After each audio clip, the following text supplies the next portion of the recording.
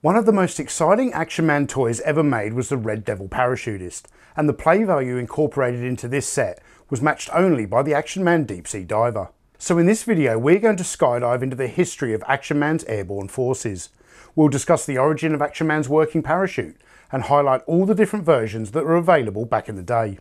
Yet for anyone who played with these toys in childhood, you'll remember that the tantalising concept of a parachuting Action Man never really worked quite well.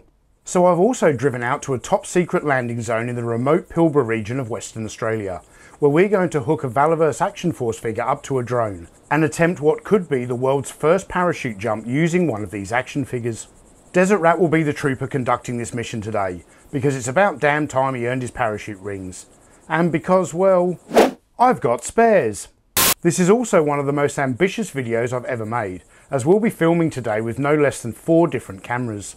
Can Desert Rat survive the altitude? Can he survive the landing? Will I be able to find him when he does land?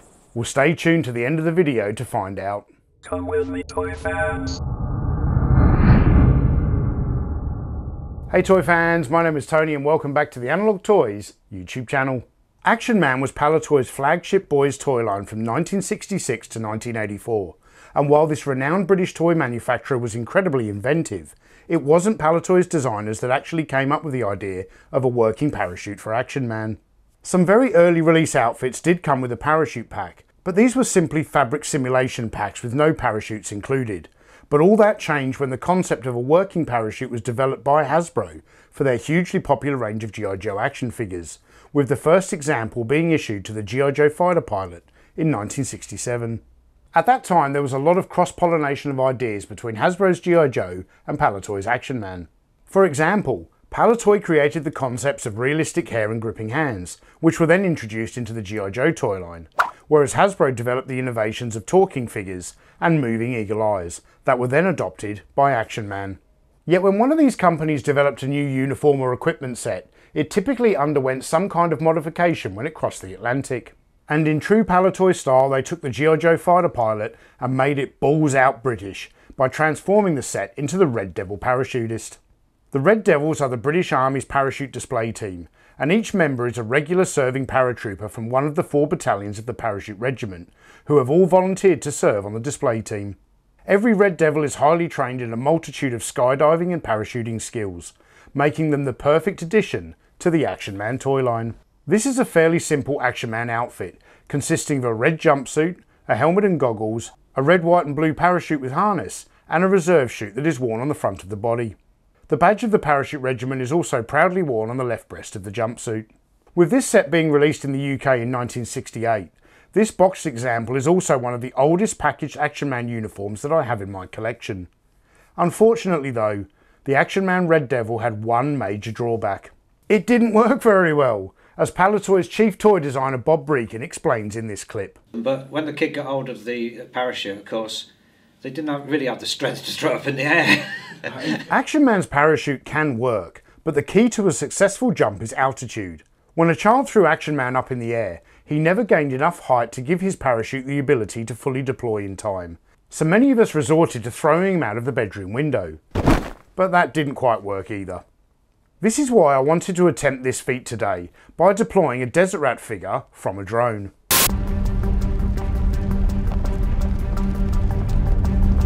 Spent a long time studying Google Maps yesterday to make sure I found the right secluded spot where I wouldn't be disturbed and look like a weirdo playing with an action figure with a parachute. And as we get closer, I think this spot's going to look really good. That map recon, that certainly worked. This is a great spot. The reason I'm using a Valaverse Action Force figure for this parachute jump is because firstly, I don't want to damage any of the vintage Action Man figures I have in my collection, and secondly, because the DJI Mini Pro 4 drone has a maximum payload of around 240 grams, which just isn't quite enough to lift a full-sized Action Man figure complete with parachute, but it is enough to lift a Valaverse Action Force figure. In 1970, Palitoy issued Action Man with the Parachute Regiment uniform, yet this set didn't come with a working parachute. And because the red, white and blue parachute issued to the Red Devil was not really suitable for combat operations, Palitoy also offered up a separate equipment set to complement this new uniform. The Action Man parachute equipment set came with an army green coloured working parachute, a parachute pack and harness, a pair of goggles and a paratrooper's shock helmet that was unique to this set. Due to the combat ready colour of this parachute, this is the version I opted to use for Desert Rat's first parachute jump. However, because this vintage Action Man set is very rare and highly desirable, I left my vintage version back in the studio and used an Action Man 40th anniversary reproduction parachute for this mission. Studying all of this scaled down British Army parachute equipment has also brought back a lot of memories of my own experiences with military parachuting. I completed the British Army parachute course at RAF Brize Norton in the summer of 2004. During that course I was trained in exiting an aircraft, how to fly a parachute and various landing techniques. I earned my parachute wings after successfully completing 4 jumps and would go on to conduct multiple other parachute jumps throughout my career in a whole host of different locations around the world. Palitoy was very aware that the original Red Devil parachute did not work very well under Kid Power, so in 1974 they released a new and improved parachute to accommodate this outfit. This new chute was significantly larger than the original and was manufactured from a single piece of orange coloured silk. Later in the decade, Palitoy also offered this new working parachute and pack without the addition of the Red Devil outfit, and they renamed the set Skydiver. On the Red Devil, that was extremely good because I had a lot of clear domes made, which I issued out to the reps so that in store they could very easily set up a window display. Often with these domes, figures on the top, you've got a nice big window. The final Action Man parachutist was released in 1983, and it's one of the coolest of the lot. The SAS Parachute Attack set was fully loaded with equipment, including a webbing harness, an M16 rifle, a high altitude helmet complete with oxygen mask, and a newly designed parachute that was now manufactured from a thin black vinyl material. With its sleek all black colour scheme, this represents the first Halo styled Action Man parachute set, and it remains a personal favourite.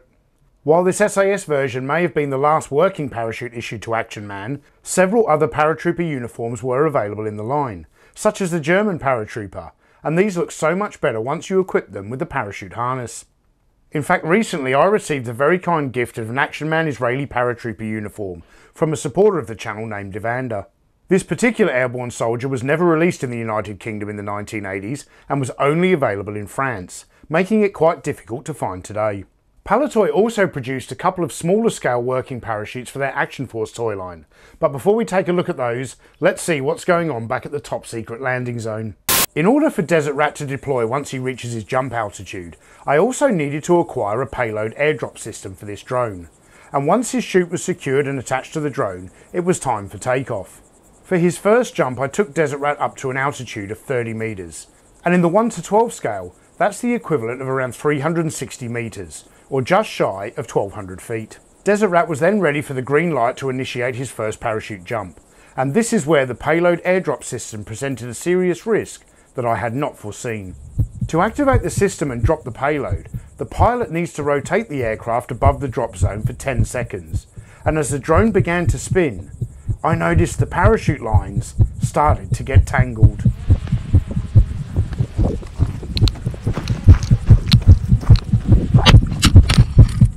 For the first wave of the new Action Force toy line released in 1982, Palitoy produced the US Paratrooper with a working parachute, and this was a scaled down version of the 12-inch Action Man Paratrooper, although his taller predecessor was another member of Action Man's airborne forces to not be issued with a parachute.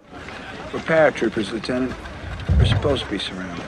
Palitoy then followed this up in 1983 with a scaled down version of the SAS Para, codenamed Sparrowhawk. And you'd think with these figures being so much smaller, they'd be much easier for a child to throw up in the air, but they still didn't work very well because they had no weight behind them. Now, since Action Man and the original Palitoy Action Force have all earned their parachute wings, it's time to finally achieve this feat with a modern 6-inch scaled Action Force figure.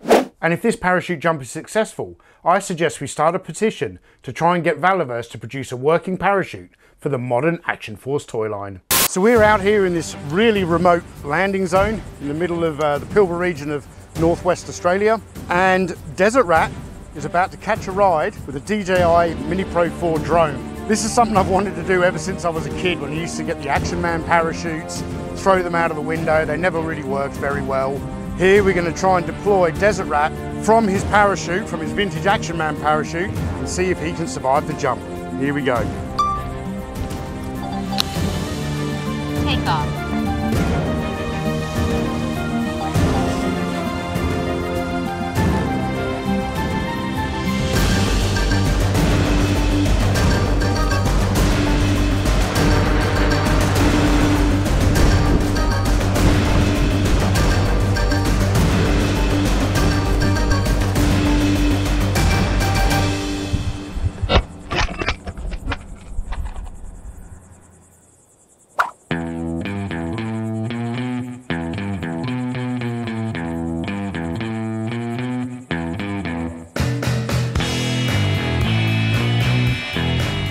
Thank you all for watching, and make sure you click the subscribe button so you don't miss out on any more awesome content like this. This video was a hell of a lot of fun to make, and I can't wait to see you on the next one. Cheers.